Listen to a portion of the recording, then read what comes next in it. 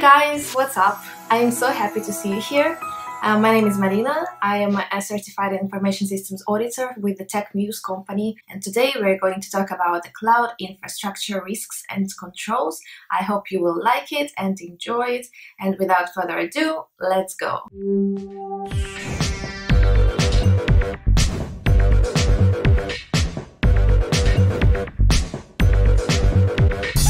To better understand the risks and controls of the cloud computing environment, we need to first understand the main models of the cloud services provision, as well as the main deployment methods.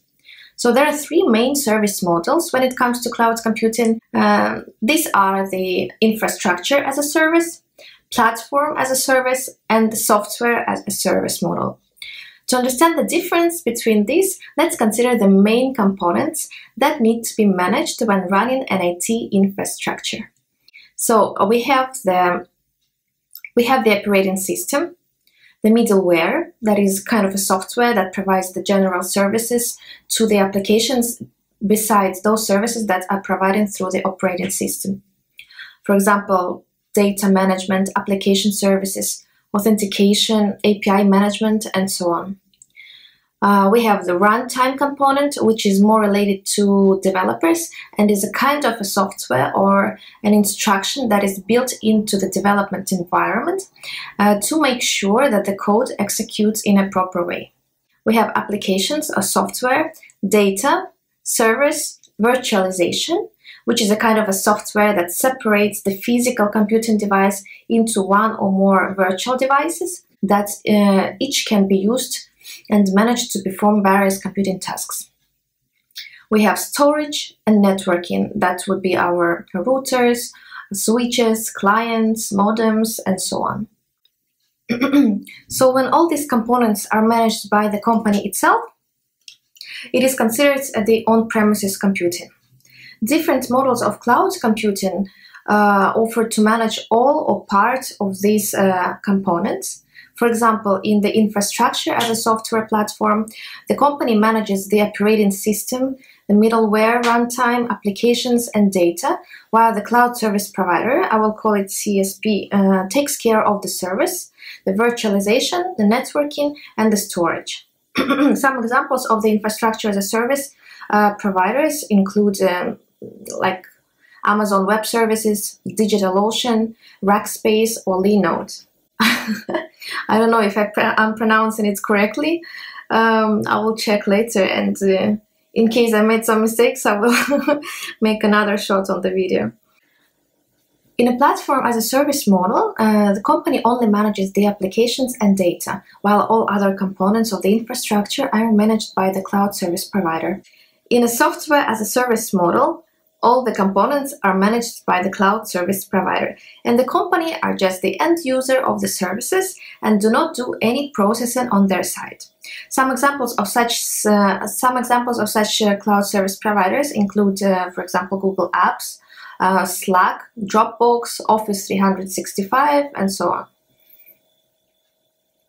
Now let's consider the main deployment methods very briefly. There is a private cloud, a public cloud, and a hybrid cloud. In a private cloud, a company has its own cloud infrastructure with its servers, virtual desktops, applications, storage, which is usually managed by a company's IT team. Thus, it has a higher level of security, but also higher maintenance and operating costs. In a public cloud, the cloud infrastructure is shared between multiple companies or tenants, and thus the characteristics of the multi-tenancy. And the public cloud thus has a lower level of security and also the lower maintenance costs. In a hybrid model, the company may choose to use private cloud for the most business-critical processes, while using the public cloud, one or more public clouds, for all other processes. Okay, so now let's talk about the risks and controls. Independently of the cloud computing models or deployment method, the organizational objectives remain the following. It is important to preserve the confidentiality of the sensitive data, to ensure the integrity of the data at rest and while in transit, to ensure the availability of data and information systems, and to ensure compliance with all the relevant regulations, like policies, procedures, standards, and so on. The first risk that we are going to talk about refers to the legal compliance. As cloud computing is provided over the internet, it may be trans-border. For example, I work in a company located in Kazakhstan, and we use the cloud computing services of the CSP from, let's say, United States. In Kazakhstan, we have different laws regarding the data privacy, especially when it comes to the personal identifiable information. We as a company could be in violation of some regulations in other country while storing or processing information within the infrastructure of the cloud service provider. Also, the regulations in the country of a service provider may allow accessing company information even without the notification. So in terms of controls, it is important to first request the list of physical locations of the CSP assets, then review the regulations in the respective locations to ensure the compliance with organizational requirements with regards to data privacy. It is also a good practice to specify in the contract that the cloud service provider would not move the assets to the locations where the regulations are not aligned with the company requirements. Another thing is for a company to ensure that data transferred from the company premises to the cloud service provider's premises are encrypted and a proper key management process is in place. Another risk is related to the physical security. When a company moves its data to the cloud infrastructure, they must still be in compliance with the corporate policy. At the same time, company data may also be accessed by the staff working for a cloud service provider, for example, for routine maintenance or backup purposes, which may be subject to the security policy of the cloud service provider. The risk is that there may be a gap between the corporate and CSP physical security requirements. Being an information systems auditor, you can recommend that the company requests the security policy of the cloud service provider and reviews it for compliance with the corporate security policy. It would be also good to specify in the contract that first, the CSP provides the evidence of independent security reviews, audit, certification reviews that meet the corporate requirements. And second, require also that the cloud service provider complies with the corporate security policy and is obliged to implement the proper controls to ensure its alignment. When company chooses to stop accepting services from the cloud service provider, the service provider should properly dispose of the data before providing the assets to a new client to prevent unauthorized access. If data are not properly disposed, there may be a risk that the regulations in allocation of a new client allow them to disclose the data of the previous tenant company. So from a control perspective, a company should request the CSP's technical specifications and controls related to the data disposal to ensure that they are in compliance with the company requirements. As we mentioned previously, in a public cloud there are multiple tenants. So one cloud is used for more than one client. And as cloud computing is an on-demand service, it is able to dynamically change the allocation of resources between these tenants. For example, let's say that the CSP currently offers 60% of its storage capacity to the first company and 40% to another company. Should the first company decrease the consumption of the storage services, CSP will reallocate the freed resources to another tenant. The risk is that in such a case, sensitive data could be disclosed if the storage has not been properly and thoroughly scrubbed.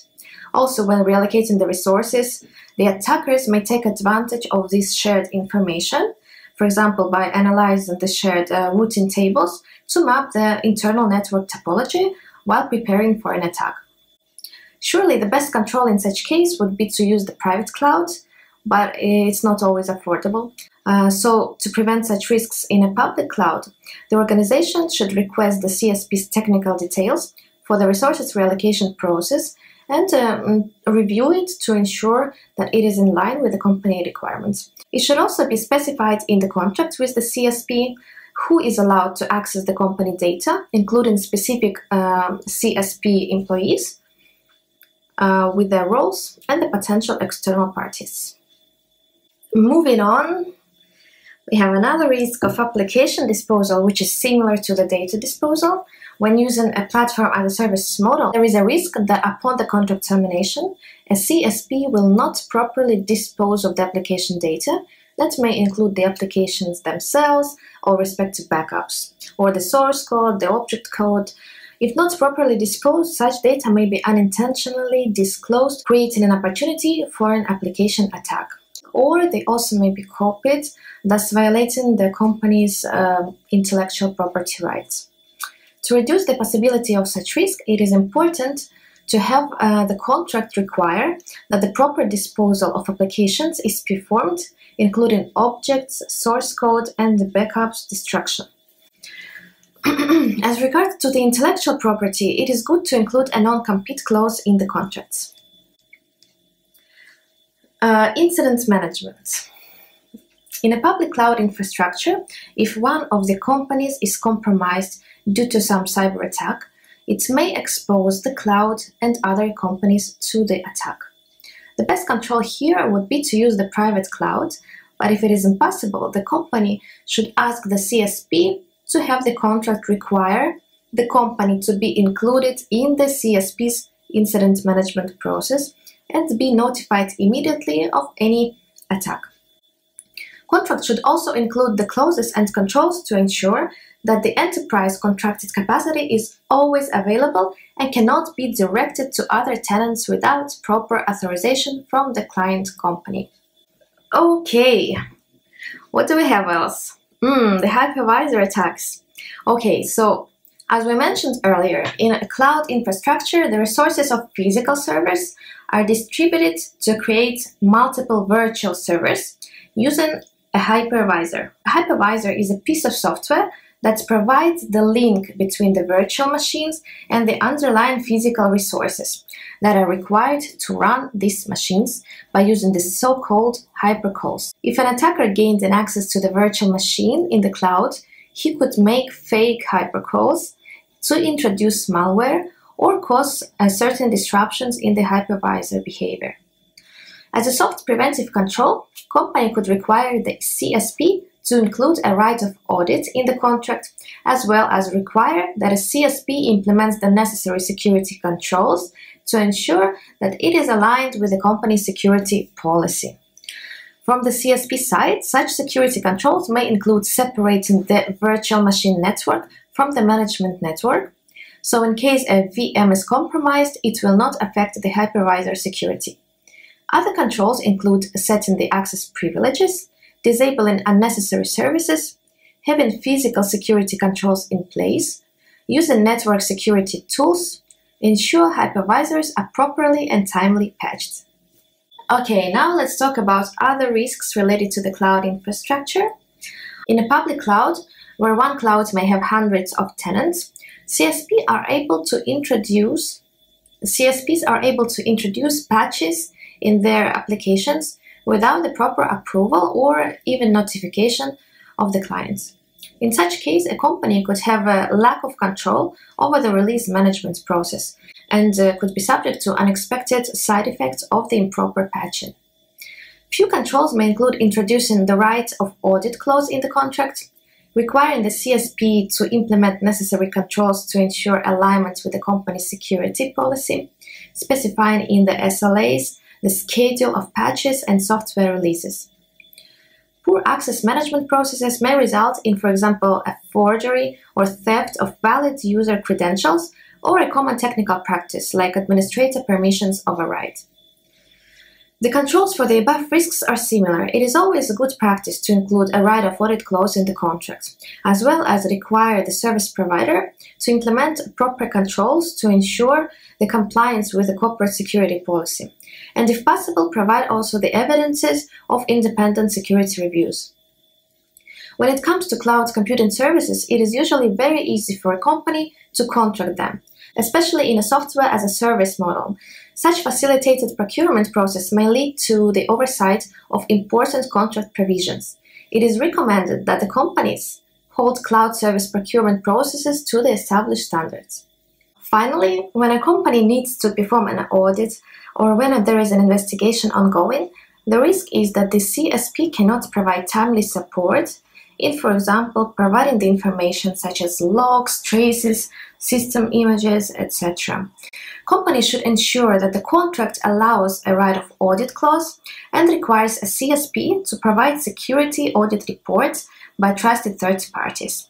Company could also request that the CSP provides support, especially in providing the information for forensic analysis. If this is not possible, companies should request to authorize trusted third parties to perform the forensic analysis when necessary.